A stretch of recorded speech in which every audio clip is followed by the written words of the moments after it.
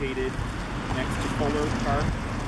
Also, it is open Saturday to Sunday 1 to 5, and from Memorial Day weekend through October. Museum.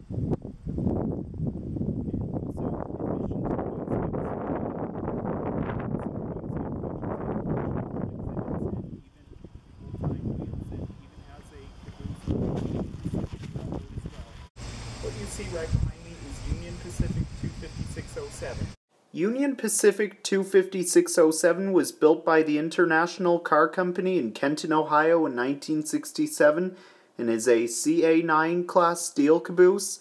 Union Pacific 25607 was one of the many Union Pacific steel cabooses used behind freight trains on the Union Pacific Railroad many years ago as the train crew's office. Also, the caboose has on the side saying in the white box, "The Great American Car Pole." Then in 1991, Union Pacific 25607 was retired and came to be part of the Boone County Historical Society in Albion, Nebraska, where it is today.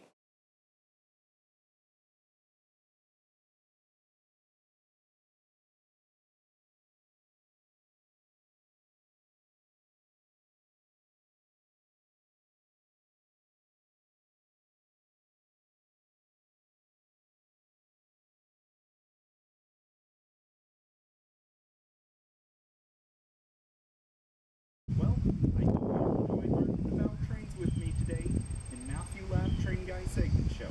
Also, I hope to see you all again in the next segment. So this is Matthew Lab, host of Matthew Lab Train Guy segment show. Sign out until next time. All aboard.